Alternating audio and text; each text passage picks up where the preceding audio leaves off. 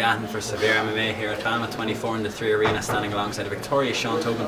Sean, I heard you say as you came into the press room there you didn't really get to show the striking side of you in this fight. A little disappointed immediately after. Yeah, I mean, my whole training camp that I just put in the last 8 weeks, I brought in quality kickboxers, boxers to train with, and I already have my wrestling game there. So I brought in individuals in their fields, and I sparred them in boxing and kickboxing. So I put in a load of extra work on my striking. So I wouldn't say I had a game plan, but I was looking forward to coming out and showing something different than what everybody already knows I do is like to wrestle. So I just wanted to show some new tools as well. A good performance against a veteran of Irish MMA, a guy who's been around a long time. But I wanted to ask yesterday at the weigh-ins, you seemed particularly drawn out. I've seen weigh-in videos before. Was it a harder cut yesterday?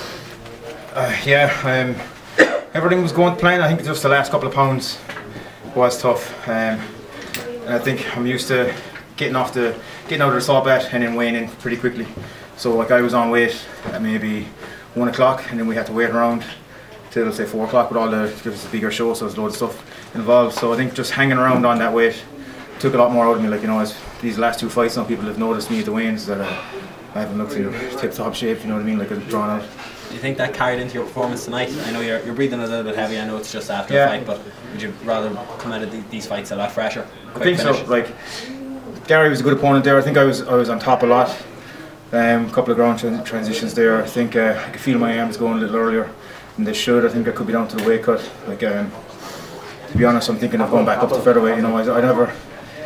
Still trying to remember the whole reason I went down to bantamweight in the first place. You know, I was never really out-strengthened or outbeat, or there was no one ever really stronger than me at my weight, at featherweight. So I think at the time I was thinking maybe if I go down to the bantamweight, I might get guys my height, but they're all still taller than me. So I think featherweight could be calling my name. There's a couple of interesting fights up there for me, you know. Yeah. So just before the finish as well, something that I don't think we see enough of in MMA.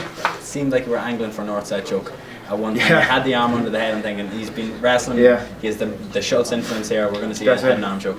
I don't like to give away my secrets, but that's my favourite choke. You know, a north-south choke, or bringing that into a darts choke again. That's all from Ryan Schultz, wrestling 101.